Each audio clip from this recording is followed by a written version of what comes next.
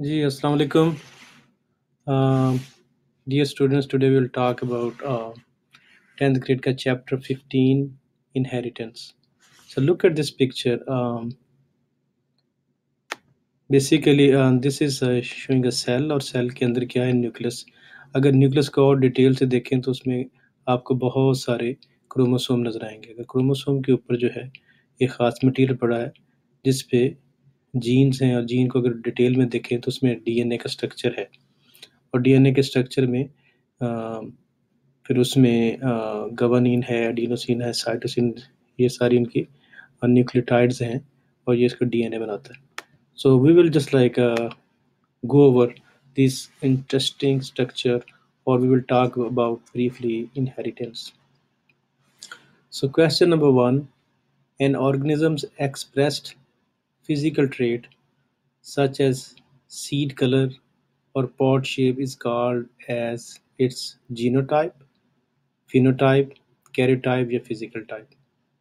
कि जो भी एक ऑर्गेनिज्म की एक्सटर्नल या फिजिकल ट्रेट होती है, जैसे आंखों का कलर है, आई कलर ब्लैक है, हेजल है, ब्राउन है, या किसी का कद लंबा है, छोटा है. तो so the question is about that. उसको क्या कहते हैं? जीनोटाइप कहते हैं, फिनोटाइप कहते हैं, कैरियोटाइप कहते हैं या physical type. That's right. So that is called as phenotype. Phenotype is the set of characteristics of an individual resulting from its genotype. जो उसके जीनोटाइप की वजह से जो उसकी शक्ल बनती है उसको कहते हैं phenotype. For example, the genotype for green color could be capital G या small g. बड़ा G या छोटा, तो वो क्या बना सकता है? Green colour. And the green being the phenotype. उससे जो चीज़ एक्सप्रेस हुई, ये तो जीन है तो इसको कहेंगे जीनोटाइप. ये इसकी जीनोटाइप बनी है, उससे जो चीज़ एक्सप्रेस होती है उसको क्या कहेंगे? Phenotype. In this case like small g could be a genotype for a different color. You got it? कि एक ही चीज़ के लिए एक स्पेशल जीनोटाइप है. जैसे लेट्स से कि बड़ा जी और छोटा जी ये ग्रीन कलर को शो करता है, तो हो सकता है कि ये छोटा जी ये किसी और कलर को या लाइट ग्रीन को या किसी और कलर को शो करे. So the other example is this one. For example genotype, इसमें क्रोमोसोम दिखाए गए हैं, उसके ऊपर जीन्स हैं, एंड तो basically they will be coding for this kind of insect. उसकी फिनोटाइप बनेंगी, यानी कि उसकी ग्रीन आइज बनेंगी, उसके जो है वो क्या कहते हैं, डिफरेंट लिम्स बनेंगे. अगर इन्हीं जीन्स में कोई तब्दीली आ जाए तो इनकी शक्ल सूरत मुख्तलिफ हो सकती है. So what is the take home messages? जैसे कि कुछ लोग कहते हैं जी मेरी शक्ल ऐसी नहीं, ऐसी होनी चाहिए. तो basically they got from their parents. जो भी अल्लाह ने दिया सबसे अच्छा है, उसी को कबूल करें. Question number 2, which of the following statements regarding gene is false? Gene में के बारे में ये सारी इंफॉर्मेशन लिखी गई हैं, सारी ठीक है, ये गलत है. Option is genes are located in chromosomes. Jeans consist of a long sequence of DNA. A gene contains information for the production of protein. Each cell contains a single copy of each gene. जी, क्या ख्याल है? That's right. T जो है वो ठीक नहीं है. T is false because there is one copy of each gene except when the cell and its DNA are replicating.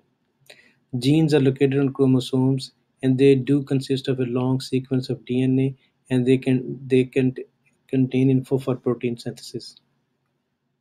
एक सेल में तमाम किस्म के जीन्स होते हैं. अब इसी को वो शो कर रहे हैं कि ये क्रोमोसोम है, क्रोमोसोम के ऊपर अगर उसको मज़ीद आप डिटेल में देखते जाएं तो उनमें जीन है. तो जीएनए किस पे मुश्तमिल होता है? डीएनए पे. उसके डिफरेंट जो है वो और इस डीएनए से मुख्तलिफ किस्म की प्रोटीन बनती हैं. उसमें यह भी हुक्म होता है कि प्रोटीन बना दो, स्टार्ट का प्रोसेस शुरू होता है, यहाँ पे बंद कर दो, इतनी चाहिए. Everything just like computerised. Question number 3. Inheritance means the transmission of characteristics from parent to offspring. These characteristics are called what? Alleles, genes, traits, or variation. Inheritance means the transmission of characters from parent to the offspring. जो वालदैन से बच्चों तक चीज़ें आती हैं, information आती है, उसको क्या कहते हैं? ट्रेट्स. उसको कहते हैं traits. Traits are genetically determined characteristics. For example, अगर किसी की क्लेफ्ट चिन है, ठीक है, वालिदैन तो हो सकता है कि उनके बच्चों में भी क्लेफ्ट चिन हो, so this is a dominant gene. और जो दूसरी जीन क्या होती है आपको पता है ना, जीन हमेशा पेयर में चलती है।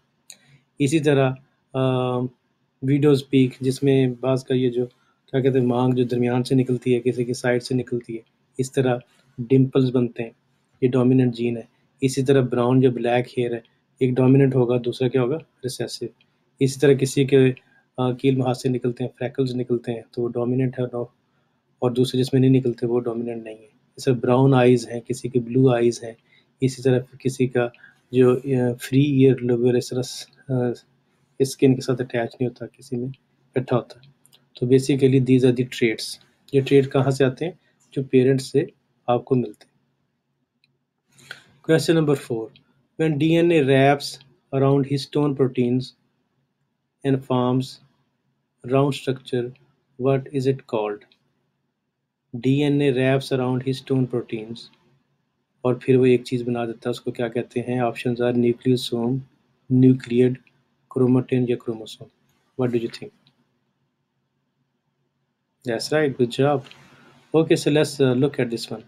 Nucleosome is a structural unit of a eukaryotic chromosome consisting of a length of DNA coiled around a core of histones. अब बायोलॉजी में इंटरेस्ट का बेटा यही है कि इसके हर चीज़ को आपने समझ के पढ़ना है। अब देखो ये जो ये राउंड राउंड किस्म की येलो येलो ये कितनी, 1 2 3 4 5 8, ये ऑक्टोमर ऑफ हिस्टोन, ये हिस्टोन प्रोटीन्स हैं। अब उनके इर्द गिर्द जो रेड है, जिसने रोब की तरह उनको उनके रैप किया, उसको वो क्या है, डीएनए। और ये जो ग्रीन है ये H1 हिस्टोन है। तो बेसिकली इस पूरे स्ट्रक्चर को क्या कहते हैं, न्यूक्लियोसोम। इसको अगर साइड से देखते हैं, अगर ऊपर से देखेंगे तो फिर वो ऐसा नज़र आएगा। ये याद रख लेना बार बार। सो बेसिकली लेट्स अज्यूम कि देयर लाइक 8 बॉल्स, उनके इर्द गिर्द आपने एक रस्सी सी है वो डीएनए की, तो उसको क्या कहना है, न्यूक्लियोसोम। क्वेश्चन आएगा आपको एग्जाम में, याद कर लो अच्छे तरीके से।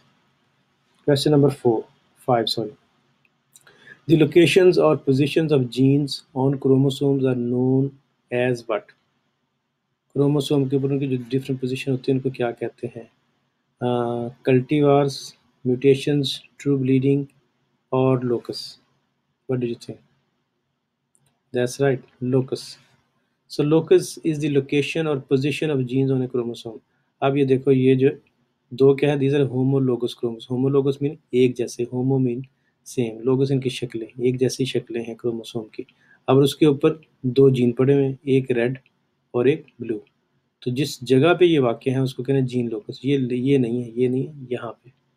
Okay, thanks for watching, keep studying. If you like it, please share, and sharing knowledge is the best gift. You guys can visit at City College Shahdara main campus, which is Jalal Center, or the second campus in Shahdara station. uh, Take care, best of luck, Allah Hafiz.